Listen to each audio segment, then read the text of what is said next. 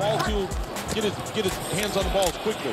1st and 10, going deep, looking for Higgins, and caught! Touchdown! What a play, beating James Pierre. You put it up high where only your guy can get it, and Higgins battles for that ball and comes down with 6.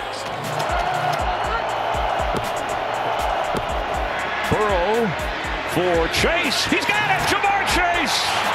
He's unstoppable in the last 2 minutes of a half. But what a heck of a throw by Joe Burrow, and he has been fantastic. You got to make sure you give your depth, play from deep to short, come up and tackle. Burrow down the sideline, that is complete. And out of bounds short of the 30-yard line. Tyler Boyd with the catch, and what a throw by Burrow under pressure.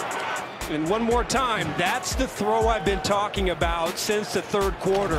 Baltimore took that timeout. They've got 2 left since he out of timeouts. Blocked by Williams, going deep, double teamed. Higgins has got the ball at the 5. That was spectacular. 52-yard reception to the 3. 2nd down and 2. Uzama in motion. Burrow. End zone. Oh, what a grab! Higgins! Touchdown, Cincinnati! Last week he threw one up for T. Higgins because he knew he could go and get it. He did it again on this play. This is, again, a demonstration of quarterbacks understanding their receivers and having the confidence to give them a chance to go up and get the football over the top of everyone else.